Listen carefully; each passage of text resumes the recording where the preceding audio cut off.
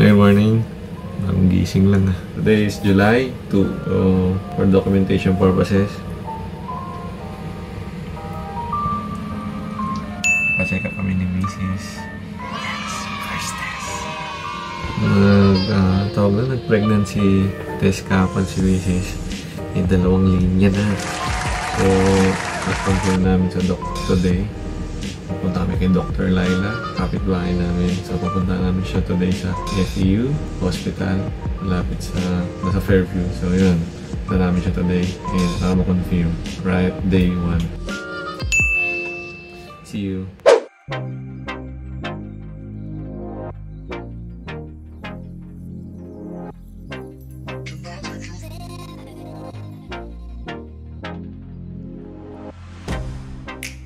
Get you out of my mind. It's like I feel it for the first time. Been thinking about you all night. Peace. I've been searching for this all my life. You're just my type. I've been looking for a boy who can treat me right.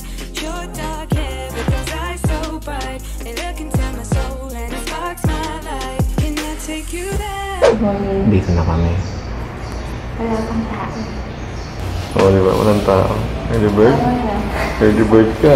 Doon ka pala dapat. Walang tao pa.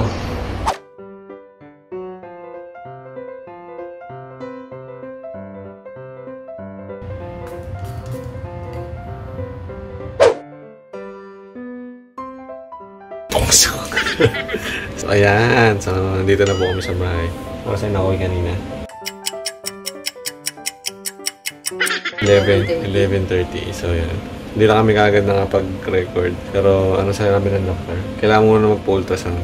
Wala lang PT na ginawa kay Mrs. And then, pinabili lang ng gatas na may folic acid. Dapat bukas kami magpapa-blood test at saka ultrasound. Pero, yung ultrasound na schedule. So, gagawin namin ng Monday. July 5. Right. Next time again.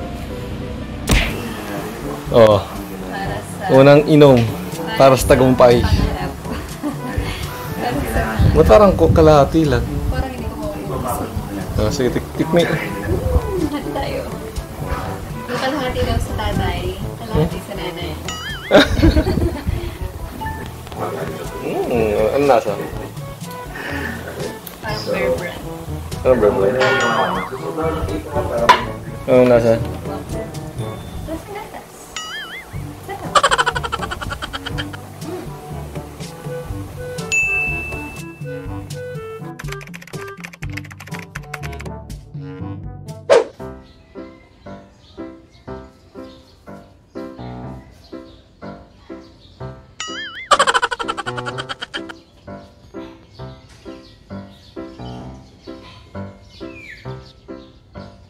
Observe mo. Ayan, taas mo yung kamay mo, dali.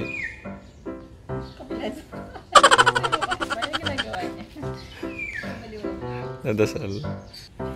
Paaraw ka, girl. Munang paaraw. Sa tag-ulan. Focus tayo sa goal. Makarating ng safe. Hello, what's up? So, tapos na yung aming pagkuha ng CBC, ano pa? Lab test, tapos may kasamang HIV blood test o screening. Then, nagpa-ultrasound. So, para malaman exactly ano yung age ng bata. Kaso, sabi ni Dr. Laila, hindi pa daw nakita. So, parang early pregnancy. So, babalik kami after 10 days, July 15. So, para i-check talaga kung ano yung exact age based dun sa size ng baby.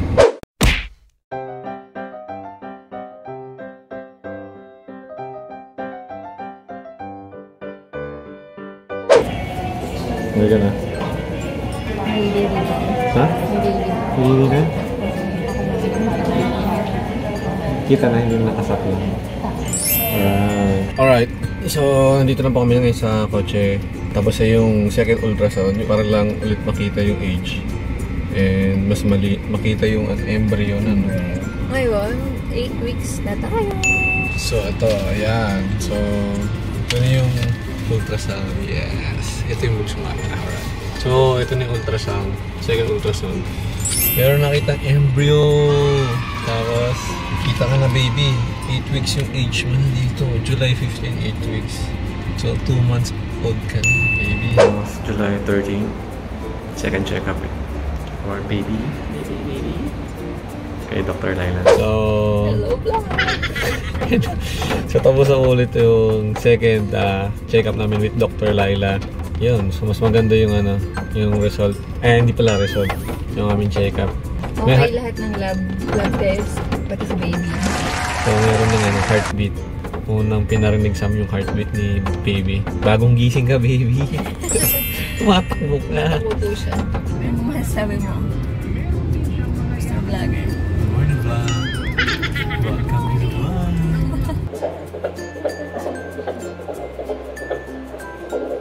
Yan, so tapos na kami sa check-up kay Doktora. August 27 today. Wala, normal lang. Wala namang update. 14 weeks na si baby. Ang ganda yung pagdadala ni baby. Pagdadala ni mami mo, baby. Very good si baby.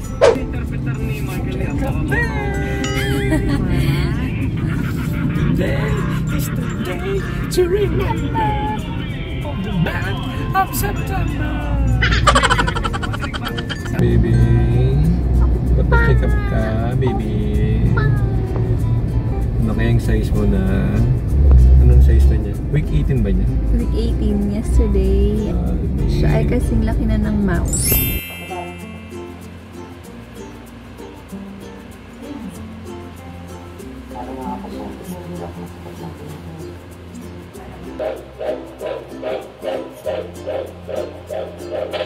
September 24 today, so yes. Tapos namin magpa-check up. Mrs. Nasa week 18 na tayo today and everything is okay, normal. Yeah. Very good, baby. Binigyan na siya ng flu vaccine. The next check-up is October 22. 22. Alright. So, Thank you, Lord. Thank you, Lord. Normal po ang lahat. Yes, you're right. Ano masabi mo? So today, ay nasira po ang ating sapatos.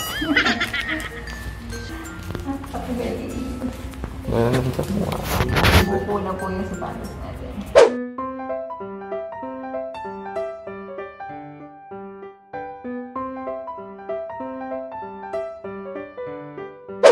Next week, pwede na mag-gender reveal. Excited ka? Anong hula mo? Boy, girl? Kutob ko girl kasi mag-bloom ka na. Para ka ng flower. Ming morn. Nalaman na namin ngayon. Sana malaman namin pala ngayon. Hopefully. Yung gender. Magpakita. Ano ba? Ito si baby. Anomaly? Anomaly? Congenital anomaly scan.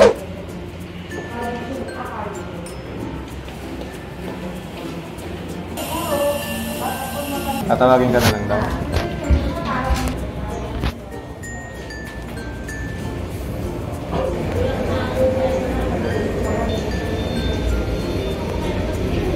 Sakto. Ha? Kumusta? Sige ka na? 1 hour. Tapos na ang aming ultrasound at saka yung sa dugo. Dugo may kinuha sa dugo yung glucose and sugar. So, okay naman yung sugar. So, nahintay namin lahat. So, dumating kami dito mga 7:10. Then, ngayon is 12:40 na. So, 5 hours kami dito. Pag-lunch na din. First time namin kumain din sa labas, sa McDo. Nakapanibago. Ang hirap lang dito. Kailangan naman yan eh. Parang nagkakaroon ng discrimination eh. Kasi kailangan may Vaccine. Kailangan may vaccinated ka na. card. Bago ka maka-dine in. Kung hindi, take away ka lang. O kaya take out pa tayo. Take out. Pinagbigyan lang tayo ni ate kasi Pinagbigyan lang. preggy. Sa gender, meron na. Nakasobre na. So, It's a surprise. next week, tutuloy na. Next weekend. So, today is November 4. So, next weekend, gagawin namin. Okay naman lahat ng result kay baby. So, Oo, yun din. Yeah, thank you God. Thank you Lord. Ready? 1, 2.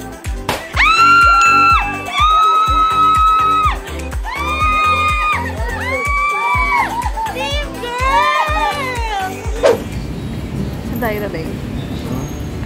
Siyempre, hospital lang naman. Hospital lang naman po yung pinupuntahan namin. Naman.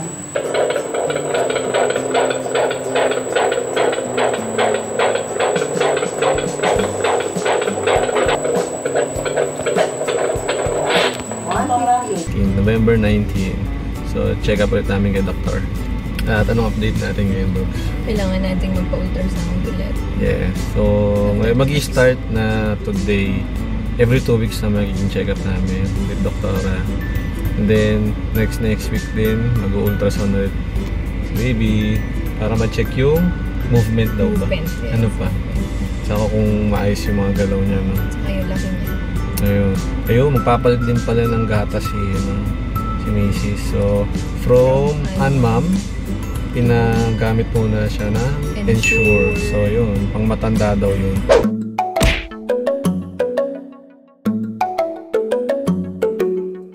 Good morning, guys. So today is walking day.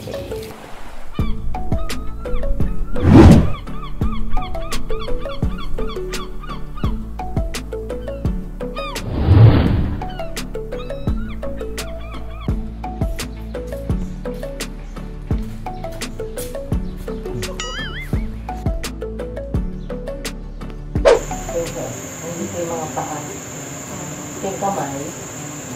Ito yung tupod. Ito yung paa. Ito yung foot. What is up? So, alas 12 na. So, ang dami namin ginawa. After namin magpa-ultrasound dito, pumunta kami sa kabilang building para magpa-check up kay Doktora. And then, update, may bagong gamot na dapat intake si Mrs. para ihabol ang weight ni baby. So, as of now, magaan si baby or lower limit ng weight. So, more or less, ganun na rin. Magaan pa si baby. So, papatabain namin. Kailangan kumain ng maraming meat or lean meat. Maraming protein.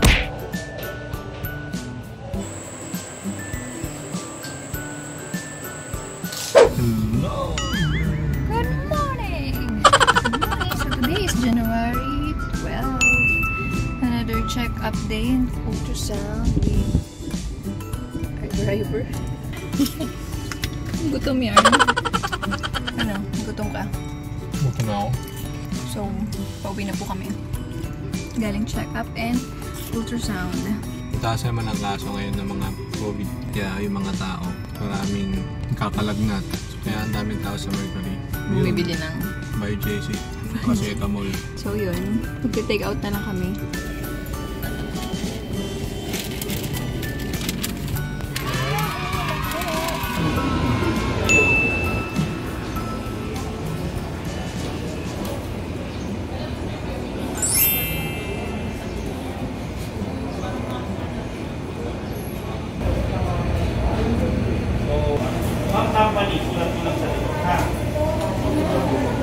Nandito na po kami sa hospital. Today is February 4. Yeah, baka ito na aming last check-up. Kung hindi man, may next week pa. 37 weeks na. Ayan, malapit na lumabas yung baby. Tapos ang aming check-up. Kabuuan na ni Mrs. Wala ni Mrs. Inay-itay ni Doktora. Tapos, anong unang agad sinabi? Hindi daw niya mapapromise na normal delivery kasi maliit daw ang ating sipid-sipidan. Dasal lang tayo. Yeah, dasal na lang. Sana maging normal pa rin. Sana makuha. Sabi naman ni Doktora, iti-try pa rin na 3 hours mag-labor. Pag wala pa rin. Ang term yung trial labor. So, trial labor. Alright. Hello. So, nagpa-ultrasound ulit kami. February 9 today. Sana ito yung huling ultrasound. So, update lang sa Ba't gusto ko ito ultrasound. na yung last ultrasound? Masakit sa bulsa. Nasa ano na kami bukas is 38 weeks na kami. So, kaya sana ito na yung last kasi pwedeng next week lumabas na si baby. Ano man timbang ni baby? 2.4. 2.4 kg ka na baby. Plus minus naman ng 0.37 kg ata. Ganyan. Okay yung timbang. Okay daw yung amniotic fluid. Pero bumaba yung amniotic fluid din. From pero 11 point something last time. From 11 naging 10.23. Okay. Pero okay naman daw siya for 37 weeks.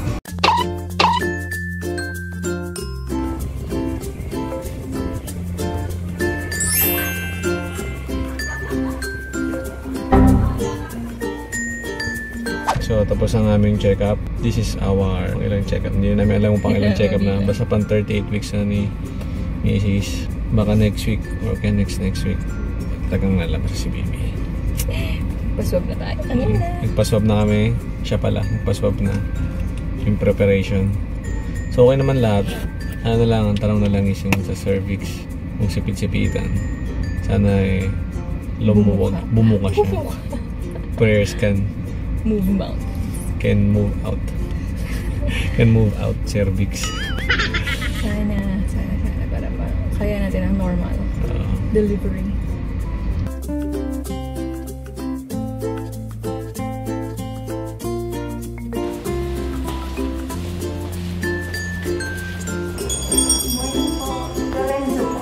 Dito kami sa ospital. Sana last check-up namin ito ngayon. 39 weeks na. 39 weeks na siya. Bolang-bola na. So, waiting na lang. Baby, kung na lang hinihintay namin. Last check-up na sana pang. Kasi bawal na naman magpas ng 40.